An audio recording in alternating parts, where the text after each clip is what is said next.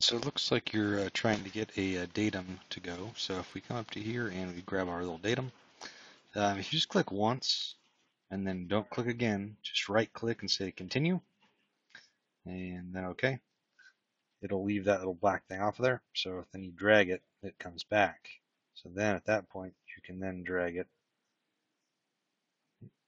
Where are you? There. And then move that around. So then you can take this part. Oops, I'm all over the place. There. And then move that around. Also, you can, let's say, do a datum right here, and then it comes out.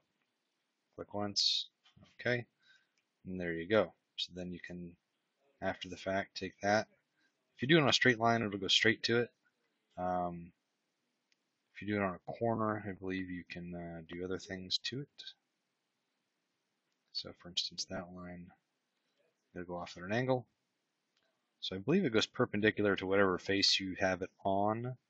If not, then it can kind of just wobble around.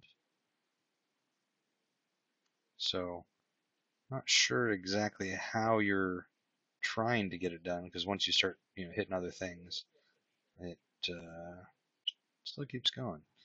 So not sure. If you basically just select it and then hit continue and hit OK, it'll just give you an A, and then once you start dragging it around, it'll start leadering out.